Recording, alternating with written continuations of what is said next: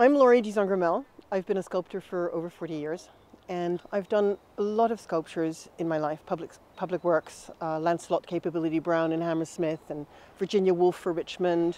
I love the historical aspect of this, and I think that each sculpture tells its story, and each sculpture project is an opportunity to discover a whole new world. Like, I knew very little about the Royal Society for the Protection of Birds other than having gone to sanctuaries myself and enjoyed that aspect of conservation in the UK.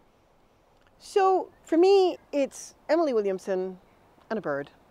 It shows that rapport, and I want people to feel that connection with, oh, this woman, she's here, she's got a bird in her hand. Who is she? Why is she here? And that she should be an approachable figure that somebody can kind of relate to.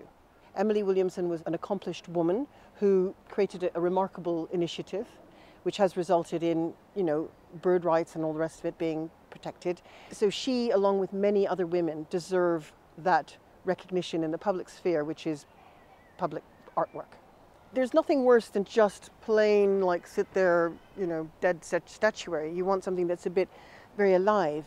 And so I think that she's holding this bird. You see the relationship between her and a bird, and she's got her hand lifting her skirt a tiny bit, just to give some movement to it.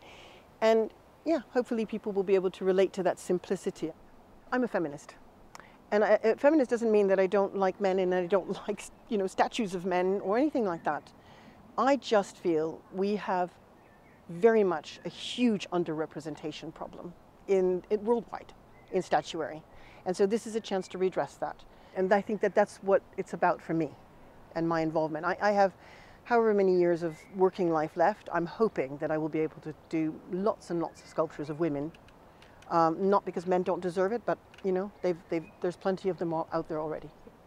Why would somebody want to vote for mine? I think because it's super simple. It's just Emily Williamson and a bird. That sort of tells the story enough, in my opinion. You can overthink it. It can get more complicated than that. I think it's just appealing and timeless, hopefully. For me, it's just about that female representation side and for this opportunity to celebrate a woman of achievement.